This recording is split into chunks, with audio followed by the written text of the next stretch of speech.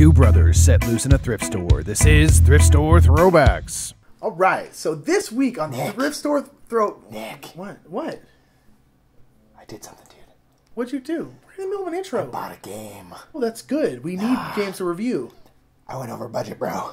But how much? Like 20 times over budget, dude. 20 times over budget? Yeah, we were going to have explosions next week. We need that money. We're not going to have that. Nope.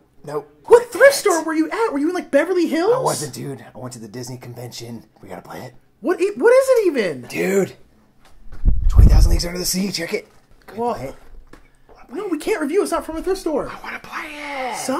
Come on. There's boats and intrigue and stuff. Oh, my gosh. Let me be a captain. Fine. We spent all this money. You might as well. Captain, my You ruined cotton. next week. Okay, so this is 20,000 Leagues Under the Sea, a game in which we're going to be trying to race our Nautiluses around the board to get safely into our home port before we get sunk. You're going to be rolling around, but the problem is you can see all of these gunboats on the board can actually move around like so. So you are always in danger of being sunk, just like this one would have been right now. So how do we not get sunk? Well, these are submarines after all. So if we land on one of these spaces with the wheel, we can do what I just did here and move the gunboats around, or you can choose to go underwater and submerge, and you identify it by splitting your boat in half, putting it down. Now gunboats will just slide right over you.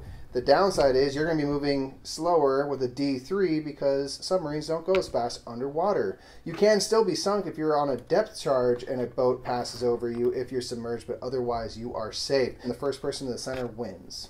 So that was 20,000 Leagues Under the Seas. Not 19,999. I will forgive Mike for spending an ungodly amount of money on this game because it was really fun. Like, the fun in the game is in the gimmick. Like, it's ultimately one giant gimmick of, like, the things spinning and they're, like, knocking each out. And there's, like, not much strategy, but it's a great gimmick. Yeah, it's a good game. There's a little bit of press your luck, you know, so it takes just a roll and move up a level, and it's a really cool shelf piece. That's our thoughts on 20,000 Leagues Under the Sea. Great film. Good game. Please do check us out on all forms of social media, which is right here.